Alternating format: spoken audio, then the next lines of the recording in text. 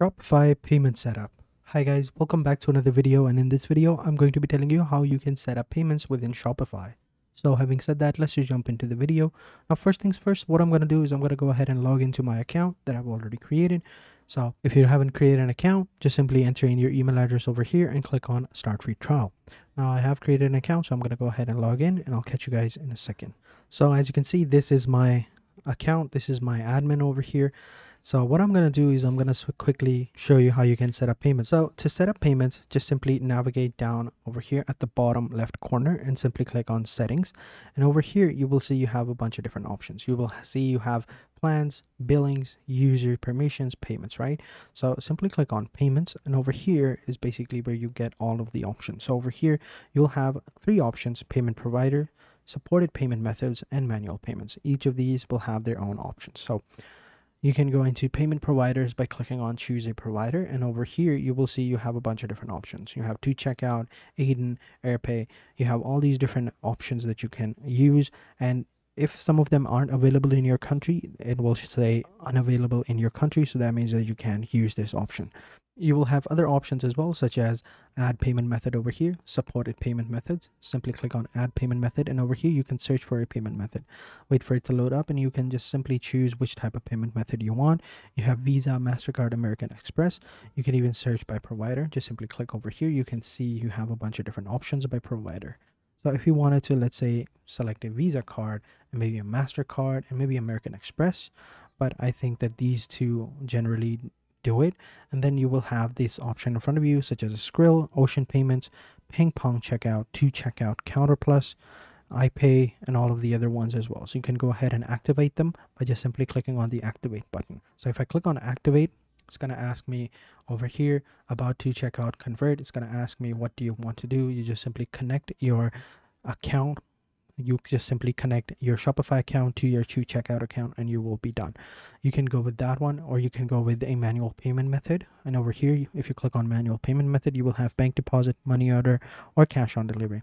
If you click on bank deposit, you just simply set up a bank deposit. Over here, display to the customers what they're choosing as a payment method. So over here, just enter in your information or the additional details that you want to enter in, and you can add in the payment instructions as well. You can say like, pay to this number, send a screenshot to this number to verify your payments, and then we will process your order. So you could go with this one as well, but I feel like that's a bit tedious. You want to automate your process, so for that we're going to go over here and to choose a provider. And over here, for me, since 2Checkout is the only one that's available for me, I can go ahead and choose 2Checkout account. Now setting up 2Checkout's account is very simple. You just simply create a 2Checkout account, all right, and you follow these steps, these 10 steps accordingly, and you are good to go. So let's go ahead and do that. I'm going to open it up in another tab over here. I have created a 2Checkout account, but I'm just simply going to go ahead and sign up and create another account. So the process is very simple, and it's free as well, so you don't have to worry about that. Although creating a 2Checkout account can be a bit tedious because they ask you for a lot of information when you are activating your account, and I'll show you guys in a second. So over here, just enter in your first name, last name, your business email, password, and a website. So in name, I'll just say John Marston, and in the business email, enter in the temporary email that I have. And then for password, I'll just suggest a stronger password because I don't really need to remember that. Then for the website, we just need to enter in our website details, which is over here. As you can see, this is the website. So I'll just copy the link address, come back over here and paste it right here. And I'll just erase these excess letters, HTTPS and the slashes, just simply knowledgemd.myshopify.com. Yeah. Check your country and then verify that you're not a robot and click on get started. Once you have done that, this is how it's going to look like. So over here, what type of product do you want to sell with 2Checkout? It can be digital software or online services, retail physical products, offline services, or others. So we want to select retail/physical products since we are connecting it to our Shopify account, and then we just simply click on create account. Give it a couple of seconds for it to process your account, and you are good to go.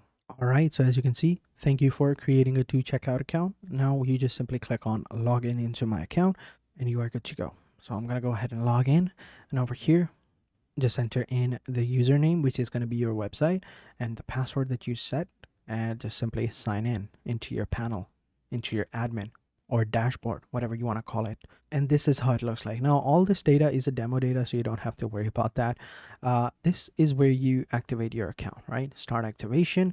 Simply click over here, and these are all the details that I was talking about. So you have to input your business details, product details, account settings, documents, and then you get a summary, right? So it's very detailed, and it's a lot of details, a lot of information that you have to provide in order to activate your to checkout account.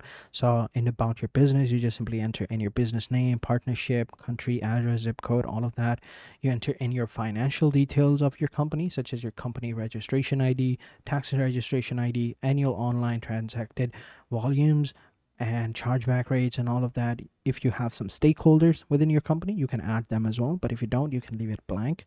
You have your about products, which is, you have to input your description about your products, what type of product they are, what category they fall into, instructions for reviewing your product as well. You have to input a lot of different information in order to activate your to checkout account. Now, since I don't have a lot of these options, what I'll do is I'll just simply save this for later, because I just wanted to show you what you would have to do in order to activate your account, right? So pretty simple. This is it. So let's just say that we have activated our account and we're good to go. Now, what do we do in order to sync our to checkout account with our Shopify account? It's very simple. So underneath payments, if you go back to your Shopify account, underneath to checkout, you will see you have your setup instructions right here. These are simple instructions, nothing too crazy. You just follow them and you're good to go, right? So as you can see, log in and activate your to checkout account. We've done that.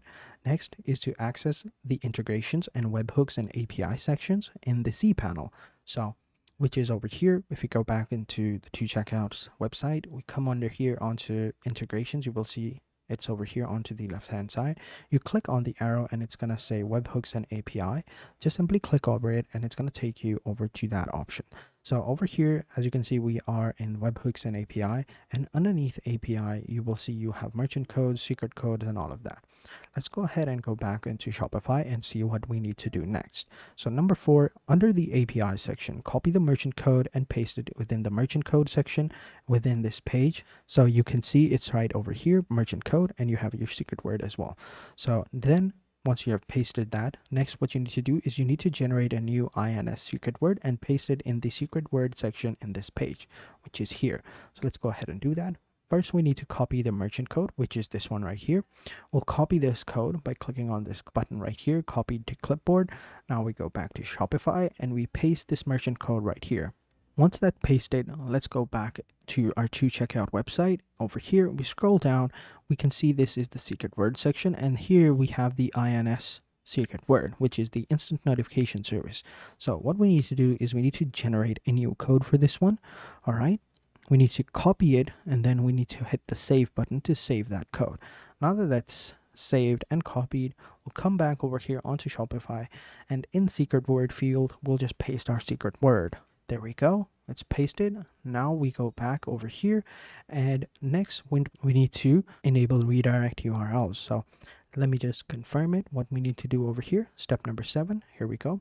In the redirect URL section, check enable the return after sale, and then for the redirect URL section, leave it blank and Shopify will provide that URL for you. Number 9 is going to be for return method, select header redirect, and then just simply click on save settings. Very simple. Let's go ahead and do that. So back over here onto to checkouts, underneath redirect and URL, you will see it over here. We need to enable this one and we need to leave this one blank. Approved URL, we need to leave it blank. Shopify will provide that for us. And underneath return method, we need to select header redirect. Once we selected that, we just simply click on the update button and it's going to save all of our changes. As you can see over here, congratulations, saved successfully. So there we go. It's very simple, nothing too crazy. Now we just simply go back into Shopify account and then scroll down, and then we just simply click on activate to checkout account. Now if you want to test it, you can test your to checkout setup by simulating a successful and failed transaction. So enable it if you want to test it, but if you don't want to test it, you can leave it blank. Then just simply click on activate to checkout account and your account will be set up. Pretty simple, pretty cool. Then just simply hit the save button on the settings option over here and you will see to checkout updated. Very simple, very easy. So this is how you set up a payment setting or create a payment gateway within Shopify.